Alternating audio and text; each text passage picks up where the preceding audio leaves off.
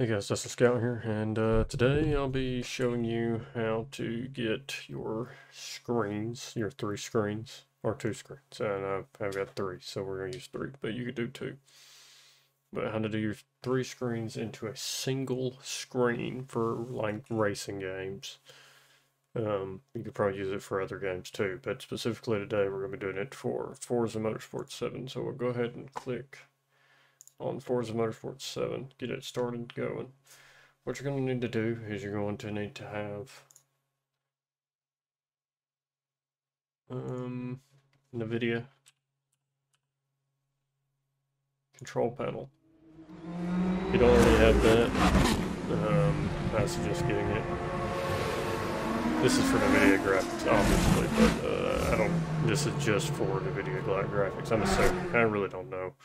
All I know is this how I do it. I have a Nvidia graphics card, so this is what we were doing it with. Nvidia control panel for Nvidia graphics card. Nvidia graphics cards. Bleh. I have a no, whatever. I have a graphics card, nonetheless.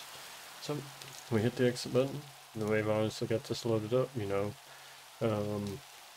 you're gonna do is you're gonna open Nvidia control panel, which is this, and it's gonna start on this screen. You don't really care about this screen. This screen means nothing right now. So what you want to click on is this configure surround physics. Click on that. I'll pull up this. You can see what kind of processor you got here. You can select processor, or you can have it auto select your processor for you. I know which processor I want it to use, which is my graphics card, my Nvidia GeForce.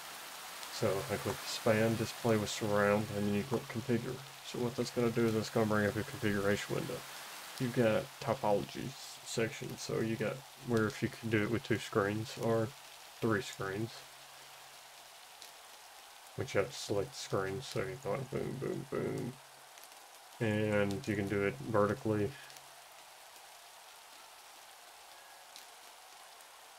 which is this one. This is vertical if you wanted to do it vertical.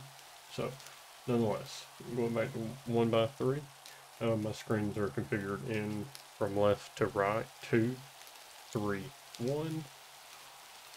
So we will then, so if I move this over so we can actually see what's going on, it's going to put it in a resolution of 5760 1080 at a 60 hertz refresh rate, because that is the fastest refresh rate out of my three monitors.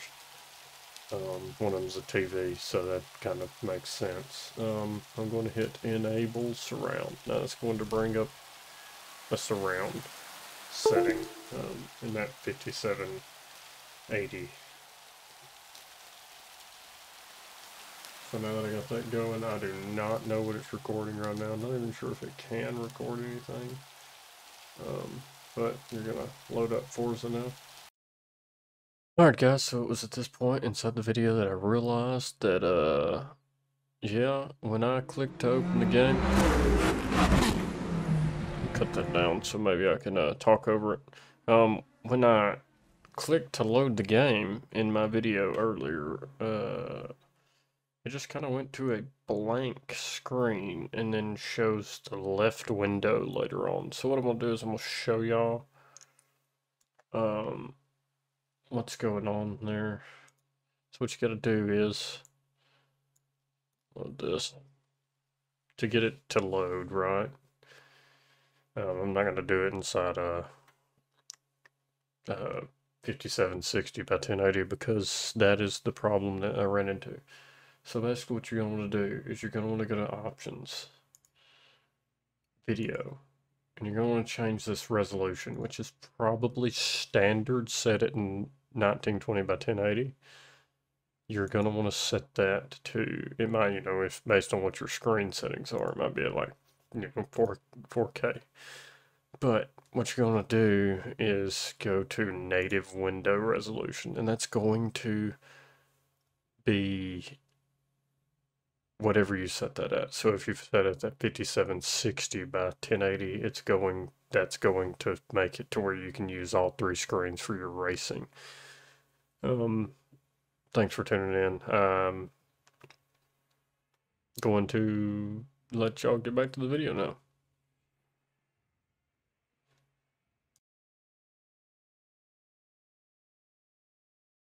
Also, quick note, when you're out of the game and you're ready for it to go back to normal, you just click this disable surround. Now, if you don't want the 1, 2, and 3 still on your screen during that time, you can click this X button up here. Oh man, I'm on the wrong screen.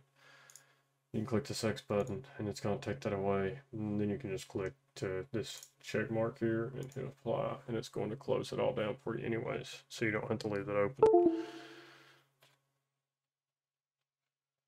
Once that's all done, you'll notice that your side screens will not be available at this time. What you're going to want to do is you are going to want to go here, display settings, and you're going to want to re-enable those as extended desktop displays, and they'll pull back up. Keep changes. And now you have completed closing it down. Once again, I appreciate you guys tuning in, and hope you guys enjoyed this video. Let me know if you want to see anything else.